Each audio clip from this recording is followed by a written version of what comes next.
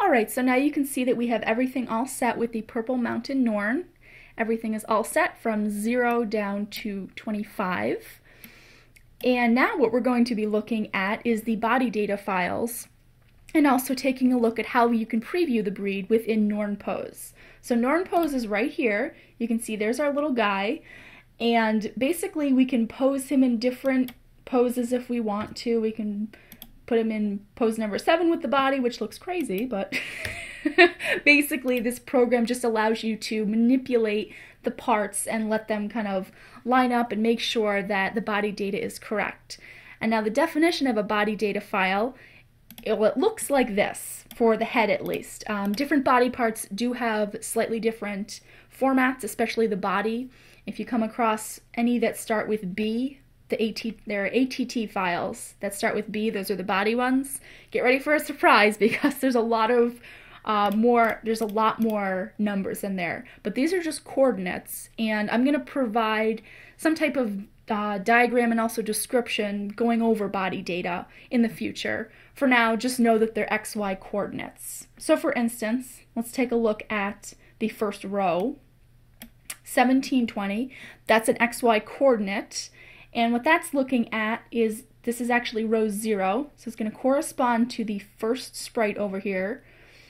And it's saying that at 1720, that's where the head is connecting to the neck, so it's going to be around here. And then the second set of coordinates, for the head at least, is where the mouth is, right around here. And I found the mouth, that coordinate doesn't really make a big difference, but you still want to make sure that it's at least somewhere in the right region. You don't want to say the mouth is the ear. I don't know what would happen there, but I wouldn't recommend it. So all these rows of numbers actually correspond to the different bitmaps in each sprite file.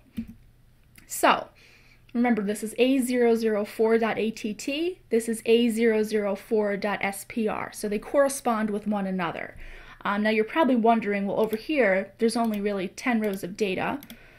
In here, there's 26 actual bitmaps, so how does this line up? Well, you'll notice from here, from 13 down to 25, all of those are for the closed eye poses. So those don't actually use different coordinates or anything, they just line up, and you'll notice that's why Norns should typically have their heads stay put when they blink, just the eyes look like they're closing.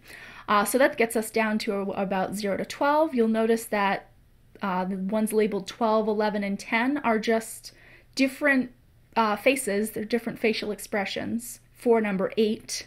So really what we're looking at is from 0 to 9, and so that's what these all correspond with. The first row is for this guy, this row is for that one. It's kind of hard to, at least for me, sometimes I get a little confused because you're really trying to line up 0 through 9, not 1 through 10. So if it helps any, you can label these next to them, just if you really can't keep track of it. Sometimes I do this. The only thing to remember though is make sure you remove that before you actually save the file. So that's basically body data. For me, it's a little hard to get my head wrapped around, at least to start with. So don't worry if it just looks like a crazy amount of numbers. Don't worry about it.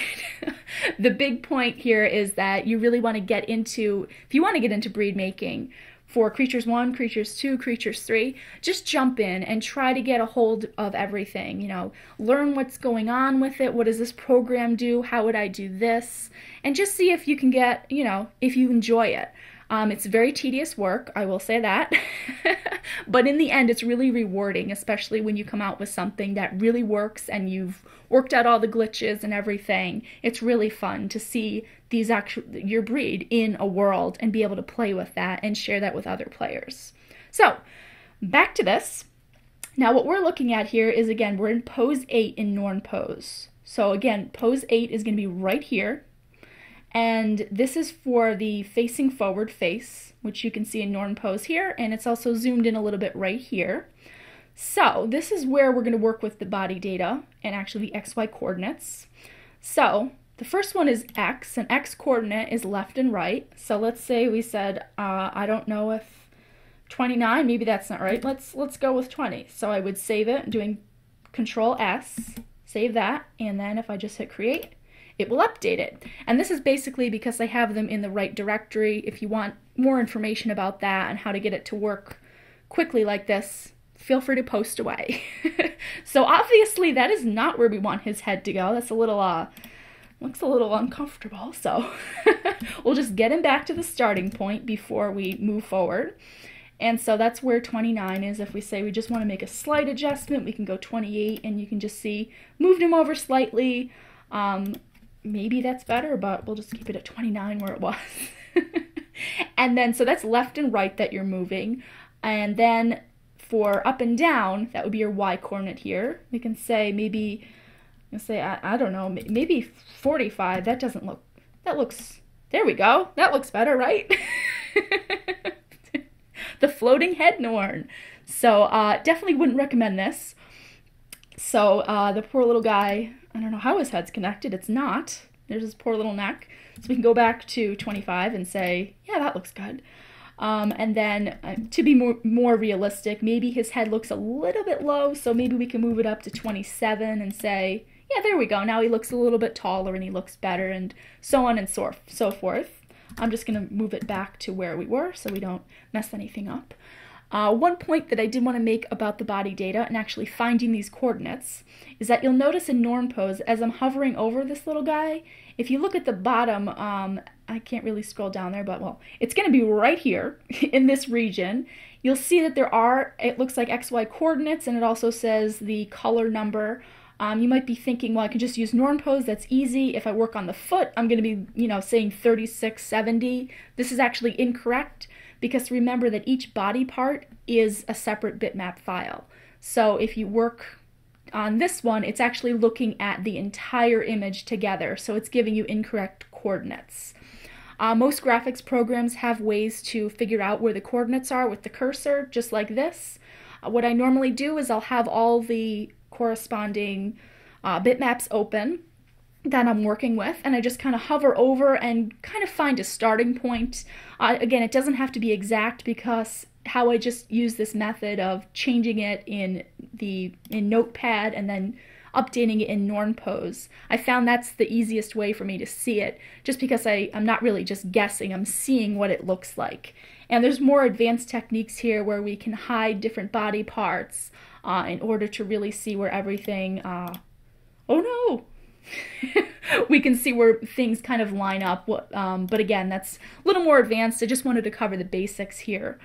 And that basically covers it, though, for now. So that's it.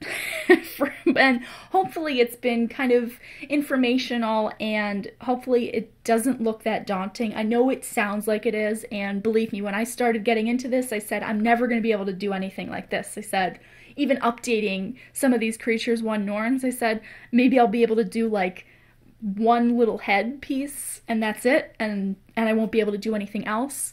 But believe me, it is possible, and I have a lot of respect for the people out there that have been doing this for a long time, those people who are able to develop breeds from scratch with, brand new images that they're using, and even people who create breeds based off of the existing breeds. That's still a very difficult thing to do. So there's a lot of steps involved, but if you really want to get into it, it's something that's fun to learn. You're probably going to get frustrated at times, like I do, where things just don't line up correctly. The hand is just too low, or it's a little too over to the left or to the right. But again, it's definitely something that's fun to develop for the Creatures series. So again, feel free, post questions, post comments, post about anything that you might have a question about. I'm happy to answer it. And I thank everybody for taking the time to watch this. Keep an eye out for more tutorials in the future.